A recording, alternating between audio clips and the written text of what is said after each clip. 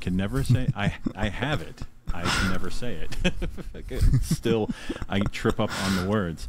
But I always, back then, even for me, it would have been, I was born in 81, and elementary school was fine up to a point, and then I had this issue where I couldn't express myself fully. I had no problem. I had a college reading level. I was tested on all these things. It was great. I just had problem speaking, and I had a speech impediment. So what do? They put me in special education. And I know what kind of blow that did to me. So I can only imagine, well, you can tell me, how did that do for your psyche at coming across the pond like that? Well, in truth, I think because of how how our move went. So 8.5 years old, we move over, and we moved to a little tiny. Well, we moved to a small city north of Toronto for 2 years, and it was only ever going to be temporary accommodation until kind of a sale of a house back home went through, and they decided what they wanted to do. So then they moved from a small city to the middle of nowhere, like literally like Schitt's Creek kind of view, right? Yeah. And actually where I grew up is only a few hours away from where they filmed Schitt's Creek, so that kind of small town Ontario thing. Yeah. And, you know, everybody was related to each other. I wasn't. It was a little tiny village of 800 people, so really very small. Oh, wow. And really that, like, the local school board had no idea what they were dealing with. They didn't have any supports. And so putting me into this reading group, even though it was like, it wasn't, like, it was integrated, it wasn't special ed where it was completely segregated from the rest of the school. It was still one of those, like, I'm not sure what I'm doing here, like, and in truth, like, again, the school board hadn't even heard of my diagnosis, so it was like, I went through, you know, speech therapy where it was hands-on, where it was integrated, where it was, you know, it was just a normal part, it was a language unit, and then to come over here and them not even know. And so I remember, like, I would get into, because of a way that kind of how I learned English, like I knew English, but I couldn't communicate it, right? And so a lot of the words that I was using were bigger words because of speech therapy.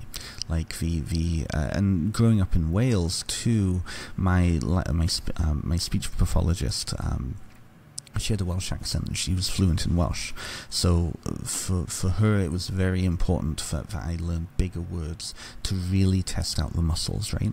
So my language was much more advanced than my level. And that confused the teachers. They had no idea what to do with this kid, and so they would often be correcting me. Oh no, that's too big of a word, don't be using that word. I remember I had an argument with one of the teachers because and I'm not sure why this was happening, but I wasn't capitalizing anything. So I was handwriting. I wasn't capitalizing anything, or I wasn't capitalizing my name, something like that. And it has, like, I understand it now. It was because of how I was perceiving the letters. But they tried to make me feel like, or they might try to suggest that I was dumb because of that. And I'm like, you know, like, really horrific. And to be growing up in the same town as most of my teachers, years later, I pulled them aside and I stripped them down for it. And of course, they, you know, egotistical and whatnot. But yeah, it was just not a great situation. It was not a great situation. It's harrowing when you hear it too, because it's like these are the people that are in charge of molding the minds of the future generation. This is the thing, right?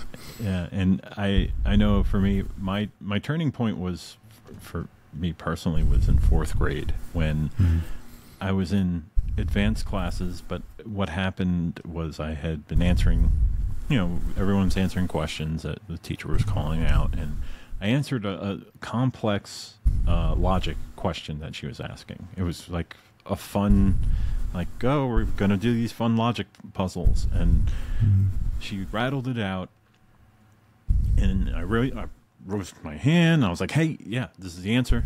And she goes, well, how did you get that answer? And my brain just went, I don't know. And like I couldn't articulate how I put A, B, C together to get, E. And I was like, I don't know. And she goes, what are you, stupid? I was like, oh, okay. I guess I am. And I literally hated school after that point. Right. The narrative. You accepted that narrative that you were stupid, right? Absolutely. Yeah, that absolutely.